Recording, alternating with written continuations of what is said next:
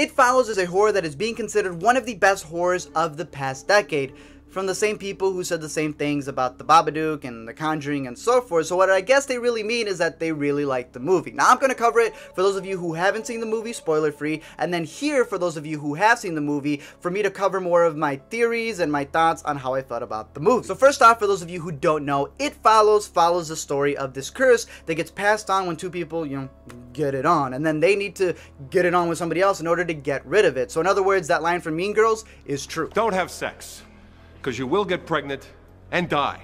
Now the good thing about this horror is that it doesn't rely on gore. There are like 2 gory scenes. It also doesn't rely on jump scares, even though there are 2 jump scares. The thing is though, is that it really relies on that tension of being followed, and they really make it out to be that while you're looking at them in public, all of the characters or things in the background, you don't know which one could be it that's following them. So it definitely makes all of those boring scenes with the background where you don't really pay attention to it become very tense, and they're actually really smart. They sort of break the fourth wall where they have a scene in the theater and there's something behind them in the theater. So if you see this in the theater, you'll be like, what's going on? However, while I feel that it's a very effective movie, I personally don't feel it's a masterpiece, and I don't think you should be scared into thinking that it's one either. And here is why. I'll give my reasoning, and obviously if you don't agree with it, that's completely fine. If you enjoy the movie, I'm glad for you. However, let's talk about why I think that it doesn't necessarily become an instant classic in my opinion. Now, number one, you have the characters who, yes, they are smarter than most of the horror movies that we've seen.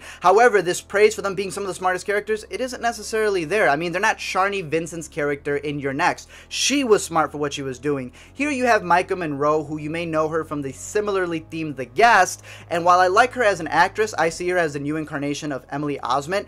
She isn't necessarily the smartest, or she doesn't have the smartest character in this film. I mean, she has moments where something was just attacking her near a pool or near a door, and then she'll get close to it to check it, and I'm like, I thought this movie was saying that it doesn't do these type of things. There's also the whole idea that it's obviously centered around teens, so they just focus on the teens, and the setting that they have, since it's in Michigan, I believe, in Detroit, you can see them and it's very suburban, and then they cross the 8 Mile line and it becomes super ghetto, and they also have a really cool setting on where they watch black and white TV and they drive old cars, but it's still sort of modern since one of the girls has this seashell type of e-reader thing going on.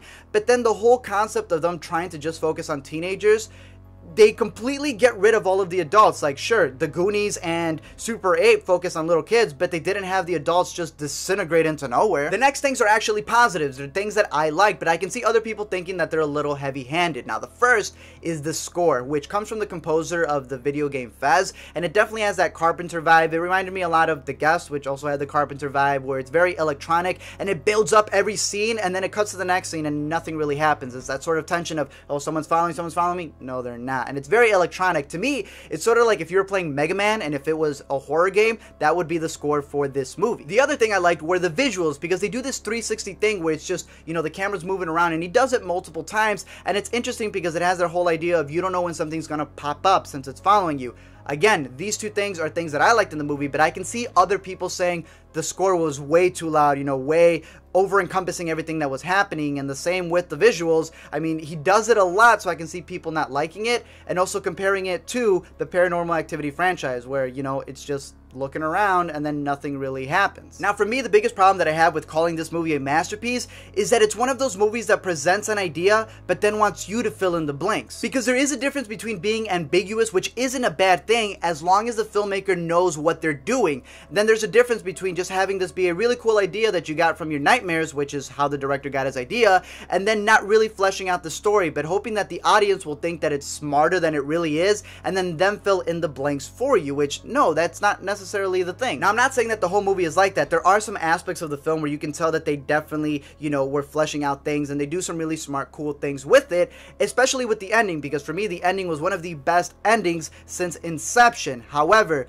the frustrating part is that you try to set up these rules for the sexually transmitted demon, not realizing that your rules then contradict themselves. And even for the audience who's watching going, I have a theory for this, not realizing that your theory goes against what you just saw on screen. So to me, it's just one of those things where they just throw ideas and hoping that it sticks, not really realizing that you didn't take the time to really craft something, just hoping that, oh, it's like a Rorschach thing, someone will get an idea out of this. And the thing is that people end up really liking it, and they think that it's smarter than it really is. Now, I think that there should be, you know, not a bias for it. You can enjoy the movie. Obviously, you can enjoy the movie. Like for me, I would say that there's Enemy and Upstream Color, one of which I really enjoy, the other one which I can care less about. However, I know that for both of these films, the filmmakers knew exactly what they were doing. Now contrast that to the concept of someone going, hey man, I got this really cool idea, and where you have this phone, and when you text somebody, if they answer their phone, they die.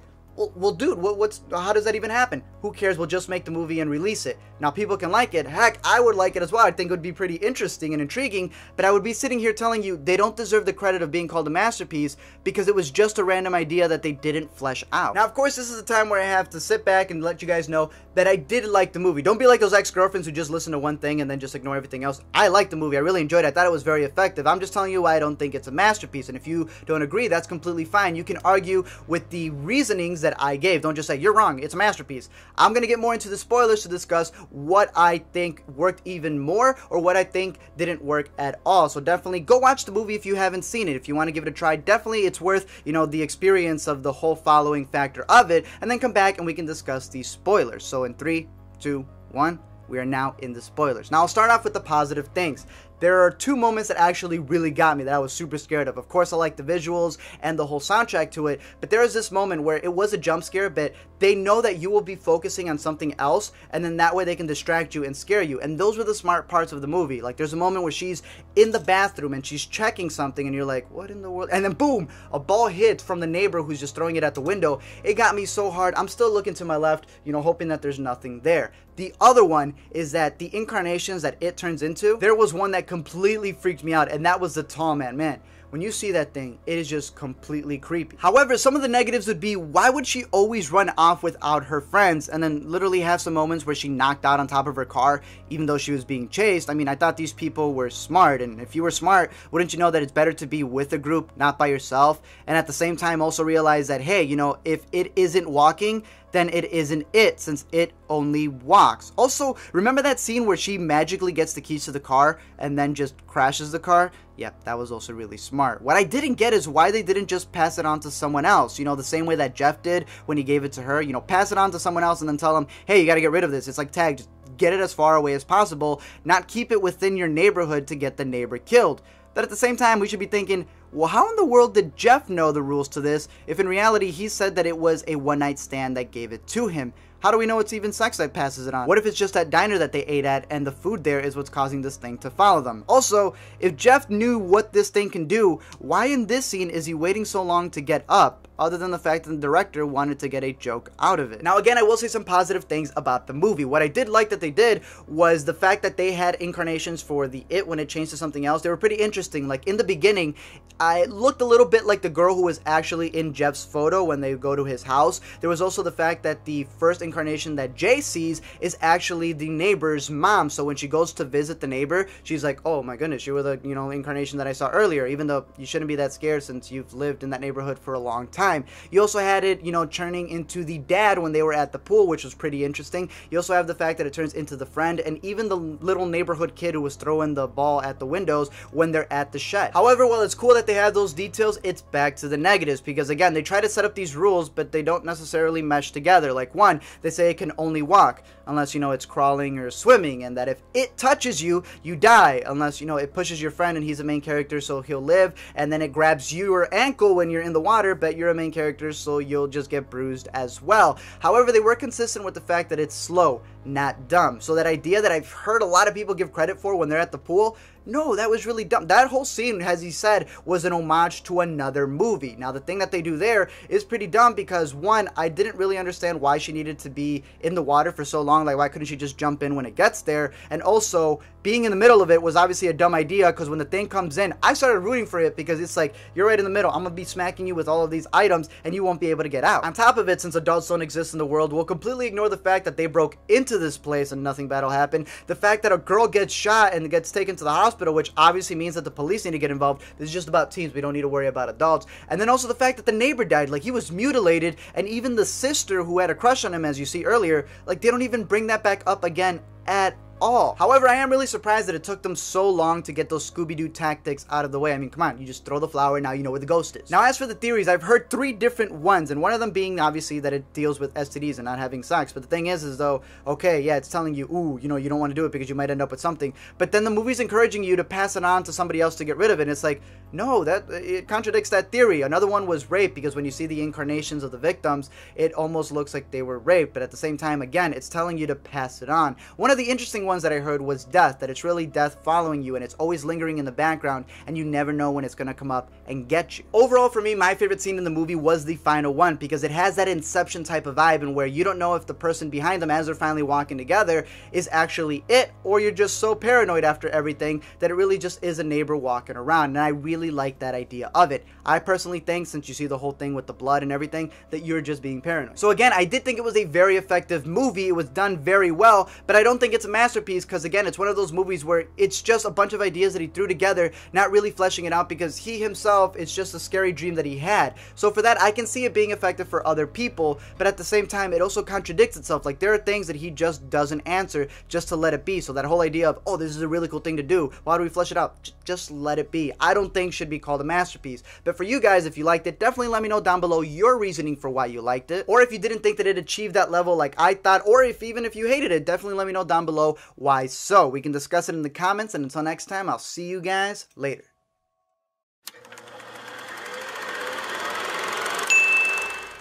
It Follows is a horror that is being considered one of the best horrors of the past decade, from the same people who said the same things about the Babadook and the Conjuring and so forth. So what I guess they really mean is that they really like the movie. Now, I'm going to cover it for those of you who haven't seen the movie, spoiler free, and then here for those of you who have seen the movie, for me to cover more of my theories and my thoughts on how I felt about the movie. So first off, for those of you who don't know, It follows the story of this curse that gets passed on when two people, you know, get it on, and then they need to get it on with somebody else in order to get rid of it. So in other words, that line from Mean Girls is true. Don't have sex, because you will get pregnant and die. Now, the good thing about this horror is that it doesn't rely on gore. There are like 2 gory scenes. It also doesn't rely on jump scares, even though there are 2 jump scares. The thing is, though, is that it really relies on that tension of being followed, and they really make it out to be that while you're looking at them in public, all of the characters or things in the background, you don't know which one could be it that's following them. So it definitely makes all of those boring scenes with the background where you don't really pay attention to it become very tense. And they're actually really smart. They sort of break the 4th wall, where they have a scene in the theater and there's something behind them in the theater. So if you see this in the theater, you'll be like, what the world's going on? However, while I feel that it's a very effective movie, I personally don't feel it's a masterpiece, and I don't think you should be scared into thinking that it's one either. And here is why. I'll give my reasoning, and obviously if you don't agree with it, that's completely fine. If you enjoy the movie, I'm glad for you. However, let's talk about why I think that it doesn't necessarily become an instant classic in my opinion. Now, number one, you have the characters who, yes, they are smarter than most of the horror movies that we've seen. However, this praise for them being some of the smartest characters, it isn't necessarily there. I mean, they're not Sharni Vincent's character in You're Next. She was smart for what she was doing. Here you have Micah Monroe, who you may know her from the similarly themed The Guest, and while I like her as an actress, I see her as a new incarnation of Emily Osment.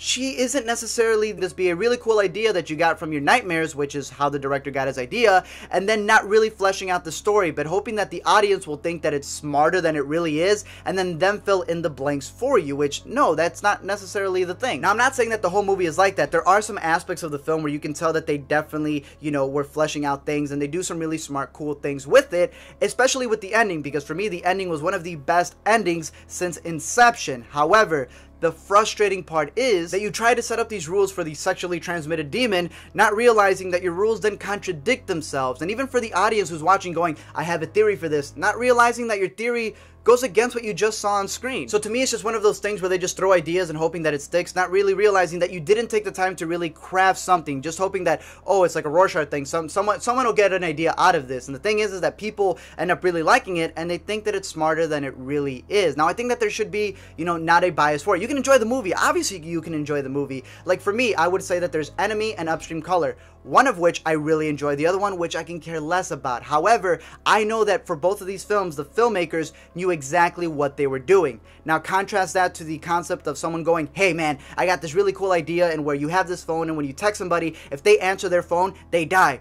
Well, dude, how does that even happen? Who cares? We'll just make the movie and release it. Now, people can like it. Heck, I would like it as well. I think it would be pretty interesting and intriguing, but I would be sitting here telling you they don't deserve the credit of being called a masterpiece because it was just a random idea that they didn't flesh out. Now, of course, this is the time where I have to sit back and let you guys know that I did like the movie. Don't be like those ex-girlfriends who just listen to one thing and then just ignore everything else. I liked the movie. I really enjoyed it. I thought it was very effective. I'm just telling you why I don't think it's a masterpiece, and if you don't agree, that's completely fine. You can argue with the reasonings that I gave. Don't just say, you're wrong, it's a masterpiece. I'm going to get more into the spoilers to discuss what I think worked even more or what I think didn't work at all. So definitely go watch the movie if you haven't seen it. If you want to give it a try, the girl who was actually in Jeff's photo when they go to his house. There was also the fact that the first incarnation that Jay sees is actually the neighbor's mom. So when she goes to visit the neighbor, she's like, oh my goodness, you were the, incarnation that I saw earlier, even though you shouldn't be that scared since you've lived in that neighborhood for a long time. You also had it, turning into the dad when they were at the pool, which was pretty interesting. You also have the fact that it turns into the friend and even the little neighborhood kid who was throwing the ball at the windows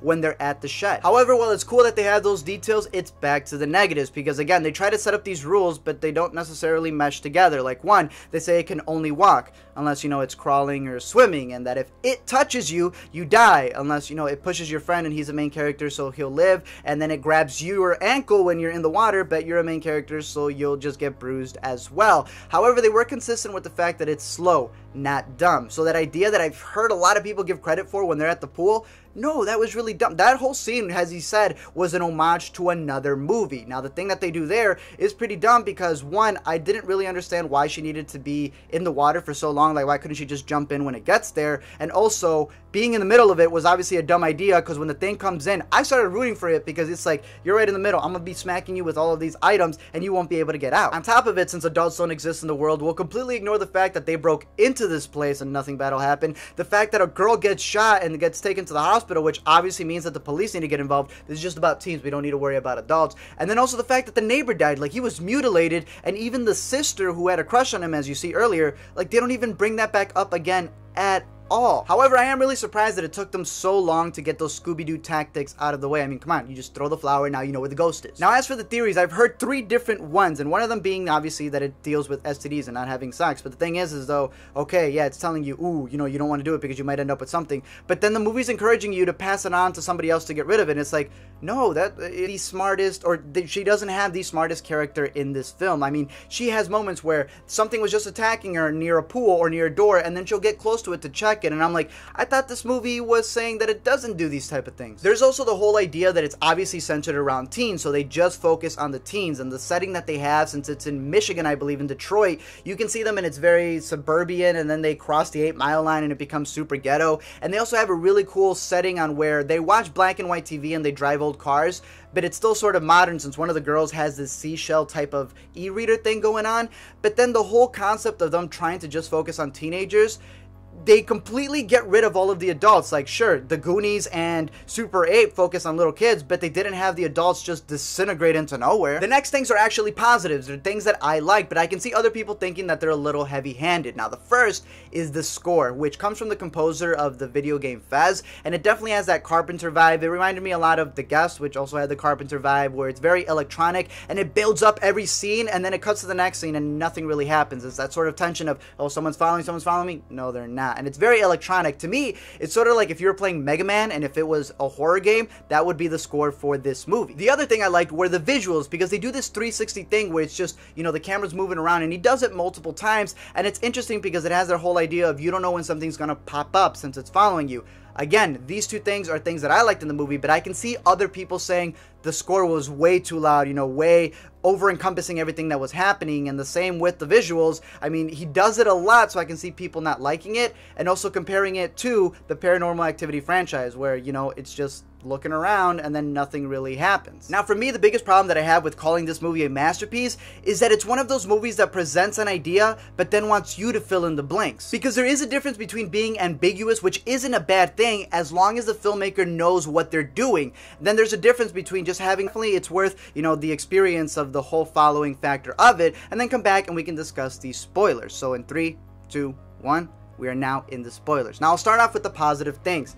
there are two moments that actually really got me that I was super scared of. Of course, I like the visuals and the whole soundtrack to it, but there was this moment where it was a jump scare, but they know that you will be focusing on something else, and then that way they can distract you and scare you. And those were the smart parts of the movie. Like, there's a moment where she's in the bathroom and she's checking something, and you're like, what in the world? And then boom, a ball hits from the neighbor who's just throwing it at the window. It got me so hard. I'm still looking to my left, you know, hoping that there's nothing there. The other one is that the incarnations that it turns into, there was one that completely freaked me out, and that was the tall man. Man, when you see that thing, it is just completely creepy. However, some of the negatives would be, why would she always run off without her friends and then literally have some moments where she knocked out on top of her car even though she was being chased? I mean, I thought these people were smart, and if you were smart, wouldn't you know that it's better to be with a group, not by yourself? And at the same time also realize that, hey, you know, if it isn't walking, then it isn't it, since it only walks. Also, remember that scene where she magically gets the keys to the car and then just crashes the car? Yep, that was also really smart. What I didn't get is why they didn't just pass it on to someone else. You know, the same way that Jeff did when he gave it to her. You know, pass it on to someone else and then tell them, hey, you gotta get rid of this. It's like tag, just get it as far away as possible, not keep it within your neighborhood to get the neighbor killed. But at the same time, we should be thinking, well, how in the world did Jeff know the rules to this if in reality he said that it was a one-night stand that gave it to him? How do we know it's even sex that passes it on? What if it's just that diner that they ate at and the food there is what's causing this thing to follow them? Also, if Jeff knew what this thing can do, why in this scene is he waiting so long to get up, other than the fact that the director wanted to get a joke out of it? Now again, I will say some positive things about the movie. What I did like that they did was the fact that they had incarnations for the It when it changed to something else. They were pretty interesting. Like in the beginning, I looked a little bit like